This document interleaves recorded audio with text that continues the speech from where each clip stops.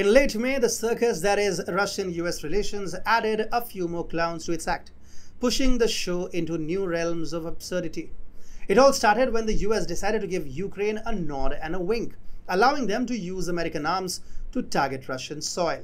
As if that wasn't enough of a comedy of errors, Poland chimed in, claiming the US would obliterate all Russian forces in the Special Operations Zone if Moscow dared to whip out the nukes. And to top it off, President Putin hinted that he expects NATO to escalate the conflict by summer. Just when the audience thought the show couldn't get any more ridiculous, Ukraine took the stage with its own antics. Welcome to TFI Global, the antidote to mass delusion.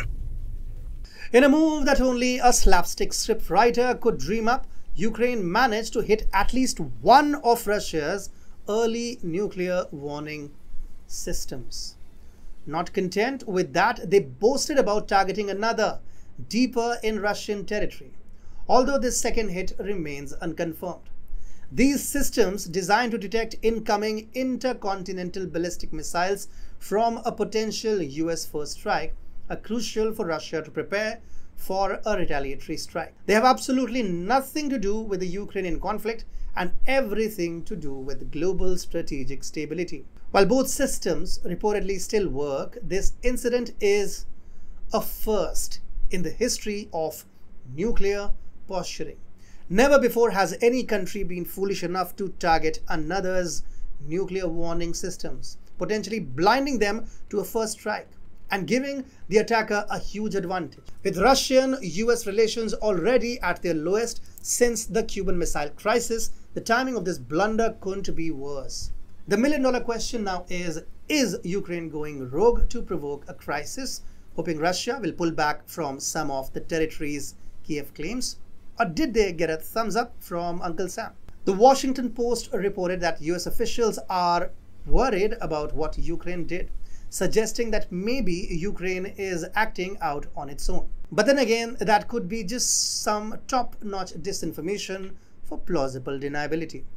Remember when Ukraine gave a middle finger to the US by targeting Russian oil refineries despite explicit public demands not to? The Biden administration didn't want oil prices to spike ahead of the November elections. Yet Zelensky went ahead and ordered those hits anyway. This happened right when Congress was deadlocked over more Ukraine aid, a deadlock that conveniently broke shortly after the strikes. So Ukraine playing the rogue card isn't exactly a new trick in their deck. The Financial Times even reported that some Ukrainian officials say their relationship with the US is at rock bottom, thanks to restrictions on targeting Russian refineries and Zelensky's paranoia about US intentions. Zelensky was so offended by Biden snubbing the upcoming Swiss peace talks in favor of a fundraiser that he sent a memo to his officials, instructing them to criticize the US leader.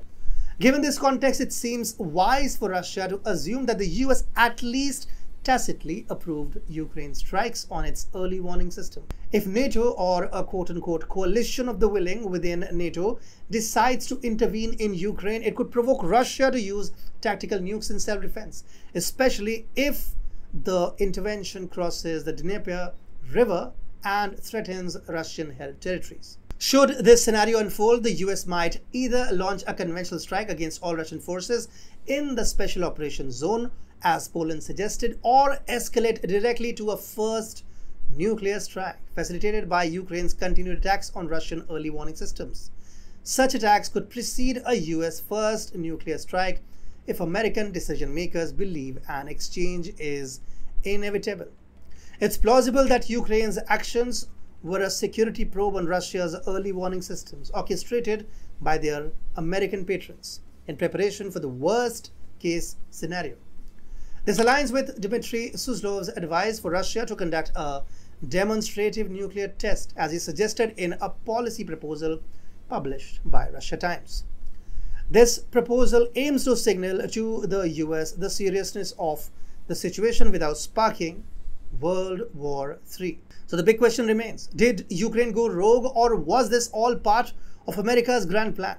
Russia's answer to this will determine its response to any NATO intervention in Ukraine. If Ukraine acted alone, Russia might wait for a large-scale force to cross the Dnieper before using tactical nukes. However, if the US is behind these actions, Russia might preemptively launch a nuclear first strike against the US to prevent a potential first strike from the Americans. In the end, it seems NATO's strategy of trusting Ukraine to follow their advice is like trusting a toddler with a stick of dynamite. What could possibly go wrong?